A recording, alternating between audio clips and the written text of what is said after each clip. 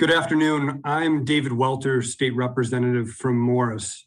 My district includes portions of Grundy, Kendall, and Will counties, and LaSalle. We're here today to shine a light on the concerns of crime victims regarding the impact of House Bill 3653, the criminal justice legislation that passed during the lame duck session in January, which is presently on the governor's desk. My main concern with this bill is that it enhances protections for individuals charged with violent crimes at the expense, really, of the victims of those crimes. Specifically, the bill eliminates cash bail. While I respect the arguments made by my colleagues who support making this change, I believe strongly, and so does a lot of our local law enforcement, that it makes our communities less safe and victims more vulnerable. Consider this disturbing scenario. Under the language of this bill, a dangerous individual charged with murder could be given no cash bail and walk pre-trial because under the law, they would no longer be considered a threat to their victim due to the fact that the person is dead because they killed them. Consider what effect this would have on the family of the victim and the community as a whole. A family who is mourning the loss of a loved one as a result of a violent crime should not be victimized further by watching the court system be compelled to allow the predator of that crime to avoid detention due to the elimination of cash bail. We're joined here today by Cassandra Tanner-Miller, a constituent of mine who used to preside in Will County, somebody who I have worked with for over the last year now to be the voice for those victims who are no longer with us, who have lost their lives due to domestic violence. Cassandra is a victim and survivor who tragically lost her 18-month-old son, Colton, in a horrific incident of domestic violence in September of 2019. I would now like to turn it over to Cassandra to share her experience during and since that incident and hear her perspective on how we as a state can better protect victims of crime. Cassandra? Hi, everybody. My name is Cassandra Tanner-Miller. I am a victim and a survivor of a domestic violence tragedy. On September 21st, 2019, my estranged husband broke into my house in the middle of the afternoon, and he brutally beat me, strangled me, left me lifeless on the floor. And while I was dying slowly, he went up the stairs and he shot my 18-month-old son, Colton, 10 times in his head. He then attacked my 9-year-old daughter, trying to hurl her over the railing while trying to load a gun and biting her. I got up the stairs and got in between, and I was able to get Cameron away from him. He shot fired at us as we were escaping the home. My neighbors dragged me to safety, and then he shot and killed himself in our bathtub after committing the most horrendous act that honestly I have to live with, and I bear this every single day. I thought that this bill, to speak out against it, because I live it daily. There are victims out there who have lost their lives, who don't get a second chance, don't get a second voice, and I'm going to stand up and I'm going to speak for them. As a state, we need to protect the families in Illinois to provide for a safer future by uniting all intergovernmental levels. House Bill 3653 will be a complete dismantling of the victim's safety and rights. Every police officer, lawyer, and judge determines our fate as victims, whether we live or die at the hands of our perpetrators. They are already bound by the laws set in place of how much help or protection that can be given to a victim. Illinois legislation needs to work together with the criminal justice system to ensure criminals who are knowingly breaking laws have accountability for their choices. Eliminating the cash bail will be detrimental to victims, and more Christopher Millers will be walking out of the courthouse free to the public, putting victims and their family in direct danger. I know this personally because my son's murderer, Christopher Miller, was facing 3 counts of aggravated felony battery in DuPage County. He posted his bond there and was going through the court system. Then he violated his bond in Cook County the first time, got a DUI, was released on an I bond. He violated it a second time a month before September 21st, occurred in 2019. At that time, he was arrested for a Class X felony for possession of cocaine, missing the trial that was supposed to be putting him behind bars, serving 3 to 8 years of prison sentence for the aggravated felony batteries he was currently charging. Instead of keeping their revoking bond or putting conditions or cash bail in place, Cook County I bonded him out. The same no cash bail that everyone in this House bill thinks is going to keep us safer. Because at that point, it wasn't considered a violent crime that he would be held on. Well, unfortunately, the violent crime has already been part of the cycle. He's already had a system that he knew how to manipulate in and out of, to not have to face the consequences, to not post bail, to be able to let out on a promise that he was going to return when his promise meant nothing, because he was a known criminal who was willing to break laws, just like the ones that are going to continue to happen when this bill gets put into effect. More Christopher Millers are going to be let out, putting victims, especially domestic violence victims, in harm's way. One arrest for a certain thing could mean the next result of a snowball effect that occurred when he went in for his supposed status hearing, where they should have revoked it. They should have kept him, but they didn't. On September 17th, he was released, and 4 days later, he committed murder in my home. I sit here every single day struggling, wondering what we could be doing to help protect people. The criminal justice system needs reform, but this is not reform. This is dismantling. This is taking everything everyone's worked before and taking it away from them.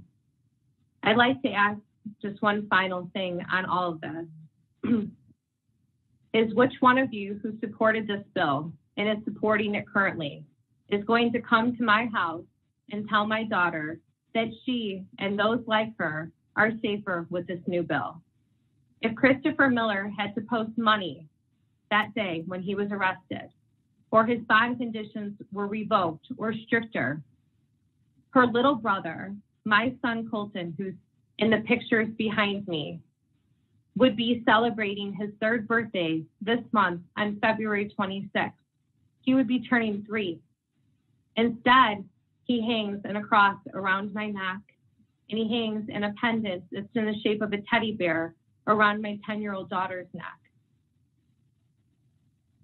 And that's the only question I have left, is that how are you going to explain that this is going to keep people safer when it's giving limitations and it's setting more people out there to commit crime without accountability and be released into the general public?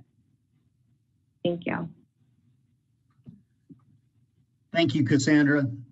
I'm Mike Marron from the 104th District, which includes parts of Vermilion and Champaign counties. I am here today joining my colleagues and our guests to discuss the very serious consequences that HB 3653 will have for victims of crime. We feel HB 3653, as passed, leaves a confusing patchwork of definitions that could ultimately cause more pain and suffering to victims and their families. I've received an overwhelming number of calls, emails, and messages from my constituents, concerned that their voices are not being heard in Springfield. They are concerned for the future safety for themselves and for the state of Illinois if HB 3653 becomes law. I understand the desire to work on criminal justice initiatives. I'm also not opposed to every single part of this bill. There are serious concerns, however, from the public and from law enforcement officials that I have spoken to in my communities about how HB 3653 will ultimately impact the victims of crime. My largest community, Danville, has seen a large spike in crime over the last 2 decades. We see the numbers coming in from Chicago showing some of the highest crime rates and gun violence numbers the city has ever seen. Our society is based on the rule of law. Because of that rule of law, we have freedom and we have safety.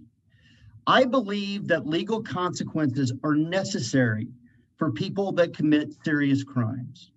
The end of cash bail and the confusion surrounding pretrial detention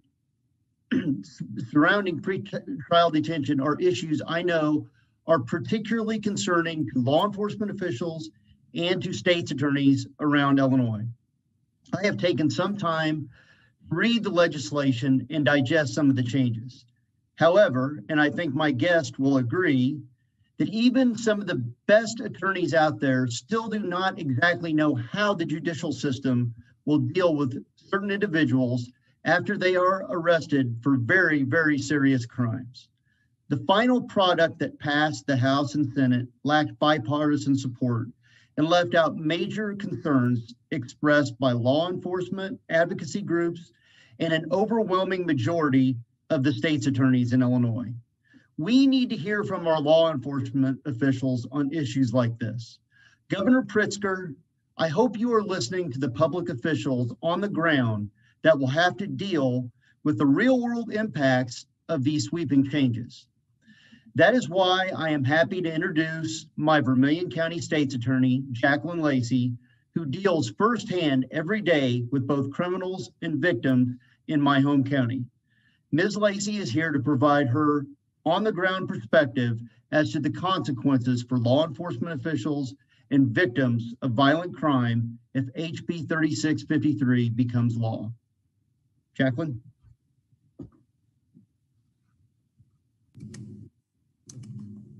Jacqueline, sorry to interrupt. You're muted right now. Sorry, I apologize. I just want to say that House Bill 3, threat to public safety. Most people don't see the cycle of violence and domestic violence like we do in our Vermilion County Courthouse every single day, and most state's attorneys see across this state and across this nation every day. And the cycle of violence is something that is real for our victims. When you are in a domestic violence situation, and I just would like the governor and everyone else who's listening to close your eyes and think about years of abuse, being married, and in years of abuse, you have finally picked up the phone and called 911. Your spouse has beat you within an inch of your life, and you're terrified. You're looking for the police to come. You want them to come and lock up this man who has probably been abusing you for most of your life. You finally get the courage to do that. Maybe it's only a case where we can charge domestic battery, which is a Class A misdemeanor because it's his first offense. And there's not great bodily harm as defined by the law. And then that same defendant at his pretrial hearing will call you as a witness and confront you while you're still dealing with the trauma of calling 911, of finally turning in your abuser. This is the type of fact pattern that we deal with day in and day out. Our poor victims struggle to even come forward. Many times I am able as state's attorney now to allow them to hide behind me. I will ask for the bond. I will proffer the facts. I will indicate to the court what is provable and what evidence we have against him and get a bond set and protect you and do the best we can to protect you. And those very same victims will not be protected by House Bill 3653. They will be re-victimized over and over and over again. And the cycle of violence that they were so strongly able to finally fight against will continue to go on in their homes. And for those victims, they will suffer tremendously, and we will maybe in the future be investigating their homicide rather than protecting them from their abuser. The other issue with House Bill 3653 that I find extraordinarily shocking is in gun violence. Gun violence, you have to describe a specific victim which a perpetrator, which the defendant would essentially be a threat to if released on pretrial release. Take for a minute and think about an aggravated discharge to a residence. One gang is shooting against another gang. There's a high-speed chase and the officers are finally able to stop the vehicle in which the shooters are in. Nobody inside the residence is cooperative. They're all gang members. But all those individuals that live in that community and have to wake up and go to work in that community are frankly quite terrified within their lives. Every single day they live in terror Those individuals that are stopped in the car are felons. They have a gun in their possession. And because of that, we have to describe a specific person that they are a threat to, even though we know that they're going to be charged with unlawful use of a weapon by a felon and they are a threat to our community. Those individuals will walk. The prosecution and my job is to make sure that I show the court clear and convincing evidence. I certainly can't show clear and convincing evidence if I don't have a specific individual that I can point to that these individuals are a threat to. And they talk about specifically naming those individuals. The other issue is once you have a perpetrator in custody, they're allowed to look at their cell phones and pick up cell phone numbers and get information from their cell phones. They're allowed multiple phone calls. We deal day in and day out with threats to our witnesses and to our victims, and this is going to give the defendants more access to threaten our victims, threaten our witnesses. If the community thinks it's difficult now to get people to come forward and speak out against violent crime, against individuals that are committing violent crimes in their own communities, it's going to be far more difficult when we have a defendant in custody, charged, and he's able to reach out to those individuals or to his friends and make sure that those witnesses and victims are taken care of. You know, a lot of people talk about pretrial services. Well, these people are going to be managed and monitored in the community, and it's going to be fine. And we're just going to ask them to come to court and please show up. Criminals don't follow the law. And we certainly don't have enough individuals in order to supervise the defendants out in the community on pretrial release, especially for the violent crimes. Prosecutors across the state, across the nation, make difficult decisions every day. And I can tell you from being a defense attorney and a public defender for 13 years, every decision I make as a prosecutor is likelihood of conviction. I'm not charging somebody with a crime unless I think I can convict them. And I certainly don't think that House Bill 3653 is a positive situation for the victims, for the witnesses of crimes in our communities. And I hope that at the end of the day that the governor certainly won't sign this bill.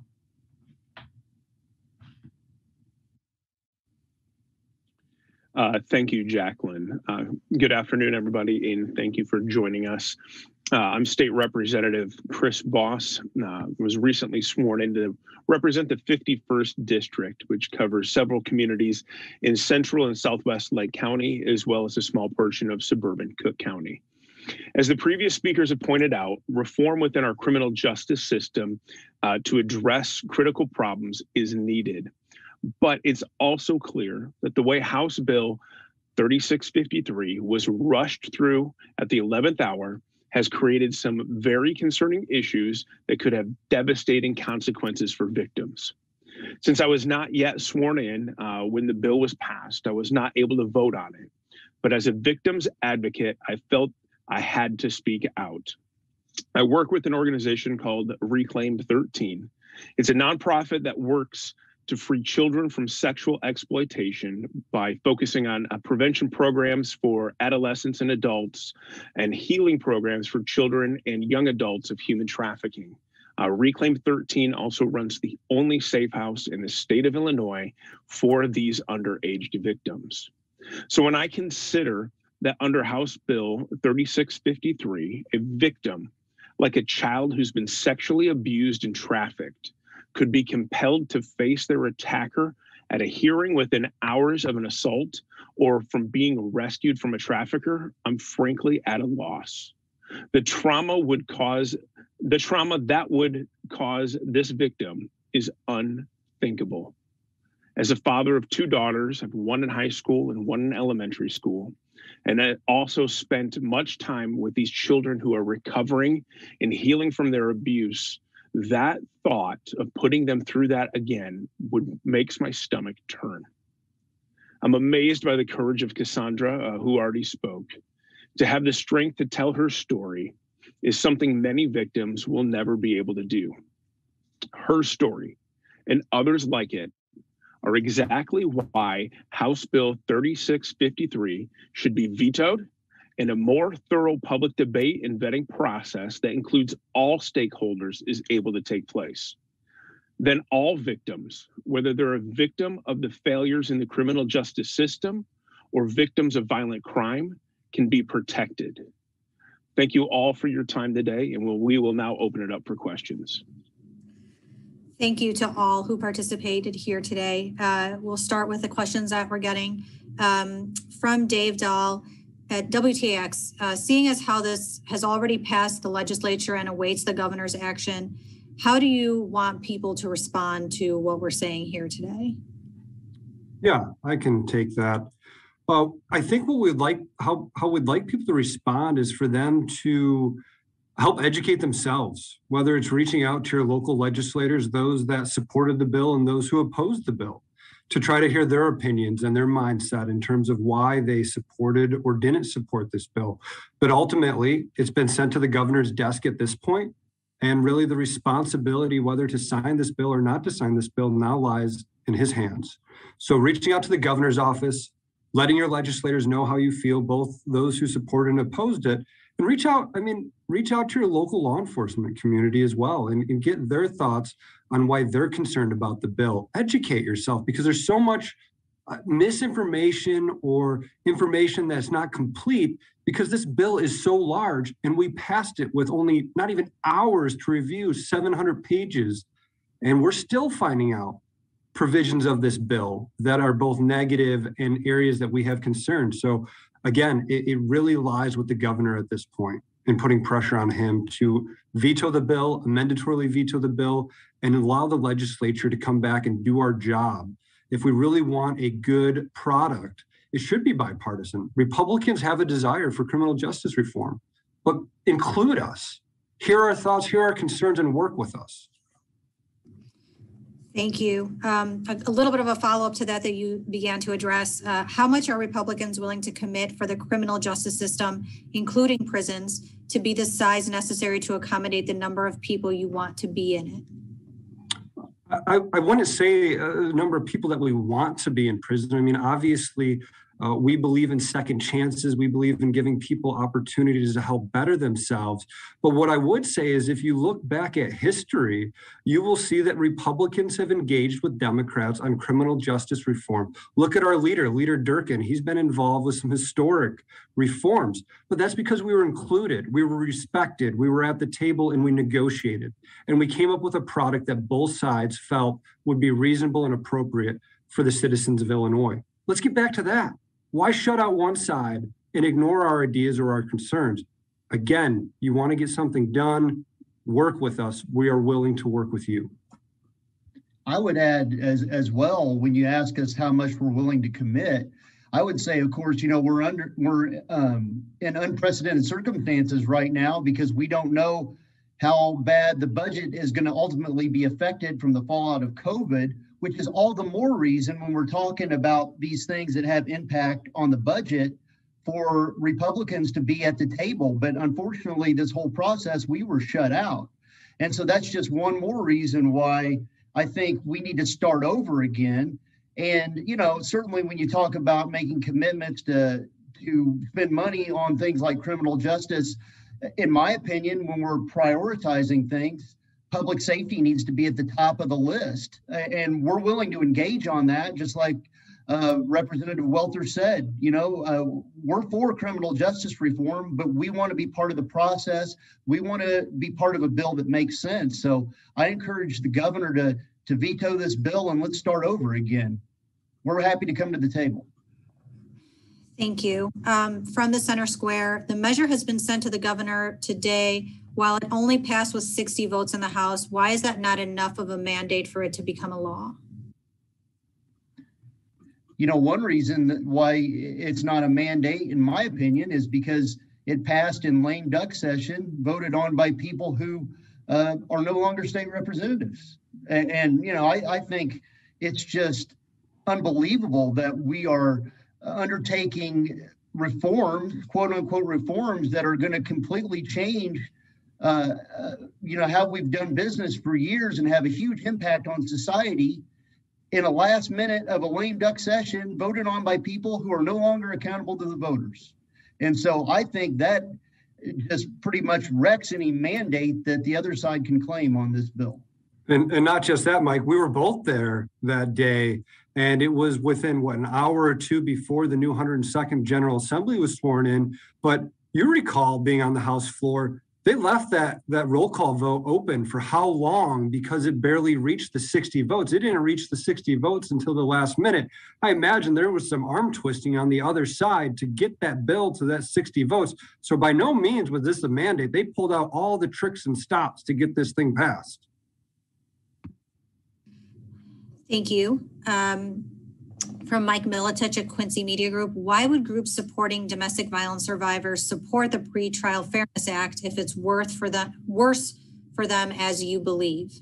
I don't know if anyone's able to answer that question or. I can try, and I don't know if any of the guests wanted to chime in on that, but what I would say is I was concerned when I started to see some advocacy groups out there coming out in support of this bill, even prior to some changes being made. And I can't speak specifically to why, but what I can see and what I see in this talking to victims is the state's attorney on this call talked about it earlier. Giving defendants more access to communications when they are apprehended, potentially tampering with witnesses and victims, threatening them possibly. And then you have the fact that you can compel a victim now within short order after a domestic violence situation to have to the defense could potentially call them as a witness and force them to testify when they had just gone through this traumatic event.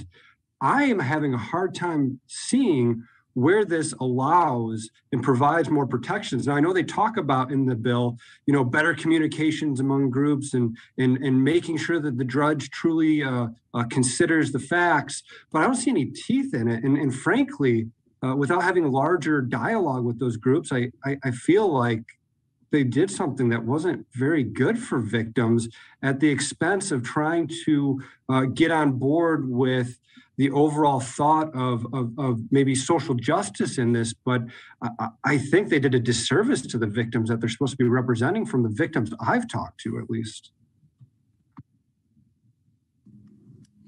Thank you. Can I maybe just briefly respond to that question as well? Of course. I don't know what specific victims groups have come out in support of this, but I can quite frankly say that they probably haven't read the bill, or they didn't read the entire bill, or they haven't thought about how it practically affects every day in the courtroom. They're overturning, hundreds of years of jurisprudence in a matter of an hour and 45 minutes. And I think that there are a lot of talking points. There's a lot of propaganda out there, but if you sit down and actually read the bill, this is not positive for victims, and this does not protect our communities. Thank you. Another question. Existing law did not stop Christopher Miller, unfortunately. So what really should be done? What bill would you guys consider introducing?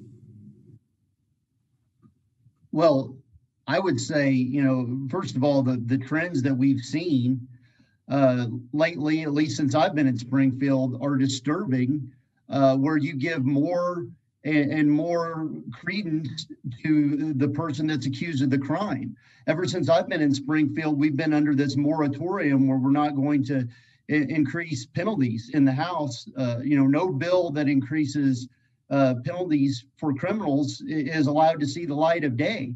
And in my opinion, there is no excuse for the actions of somebody like Chris Miller.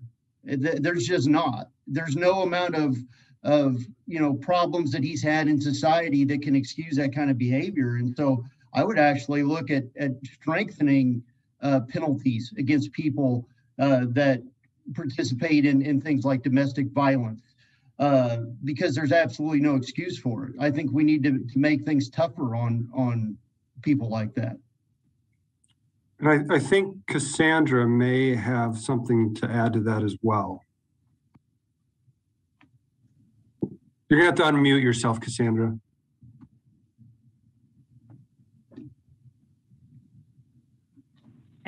David Welter and I had started. Oh, here we go. We can just hear you now if you want to restart. Sorry, delayed there. There we go. Okay, so as everybody knows, and David and I started this, we had started Colton's Task Force was our original House bill that we had introduced, and it unanimously got passed through the committee on Colton's second birthday. And then COVID hit, and then we went into this recession where we were no longer progressively moving forward. At the same time, DuPage County they had given a bill that could be called Colton's Law, and that specifically is going to make stricter bond conditions that Christopher Miller, my son's murder, was able to avoid, because the criminal justice system currently is set up to make sure that criminals retain rights that they knowingly are actively going against every single day. The bond conditions that Christopher should have had was the revocation of weapons. He had his FOID revoked originally. And during this and bond conditions, there are boxes that are supposed to be checked where if guns are part of it, former cases can be used and piled together to be able to make sure that people are aware that Christopher had suffered several times from other counts of battery. And each time that we are able to take a criminal and look at the whole cycle of their criminal history and behavior, I think in general is going to be the safest way that we are actually going to be helping victims in the state and giving further protection and prevention. We are a reactive state instead of proactive. And unfortunately, that causes the consequences of death. And we need to work together. Like I said from the very beginning, this is not a Republican thing. This is not a Democratic thing. This is an Illinois thing. This is a world thing. This is something we need to work together to be able to progressively move from what we currently have in the court system, look at the flaws that are able, the Chris Millers, take victims' words, sit down with the victim. I'm your number one person. You could sit and look at each flaw that was missed to be able to create a safer system. Why are they not looking at a victim such as Cassandra Tanner-Miller or other victims who are able to speak out and say, where was the missing points of this that we could work together progressively to move forward to make sure that these flaws and these gray areas do not happen again? So Christopher Miller isn't a person that is going to continue to evolve and become the person that he had became when he murdered my son. So ultimately, to answer that question of what can we do to further it, you need to do what we were trying to do originally, was to create a task force, to create Colton's Law, to help with bond, to make sure provisions are not overlooked, and that we are looking at bigger picture and bigger scope of it, and ultimately looking at the criminal's behavior, lifestyle, activities, and taking those risk assessments and algorithms that we've created, and we have to create bigger ones that help eliminate the gray area for Illinois to become safer. Thank you. And then we have time for one last question from the SJR. The Black Caucus says Republicans and law enforcement had many chances to give input at hearings. What is your response to that? Well, I'll jump in. I wasn't. Go ahead. I was briefly. I wasn't there. Wasn't able to be a part of those conversations. But from the floor that I was sitting in the back watching on, it didn't matter. 760 some pages, minutes to read it, or hours to read it before a vote on it. Very little debate allowed on it, and then holding a vote until they could get their way goes to show that there was no way to even know if the input was received, if the advice was taken, if bipartisan collaboration was happening in this bill. That's the biggest challenge with it right now, and one of the things that we need to address to move this forward. I will say that, there were some hearings over the fall in the middle of a pandemic when we haven't even met together as a General Assembly since May. There were some hearings, but we didn't get the opportunity to offer any input into those hearings. And I've spoken with the Fraternal Order of Police, the sheriffs, the Chiefs Association. None of those law enforcement officials, the leaders in those organizations, had any opportunity, according to them. That's what they've told me.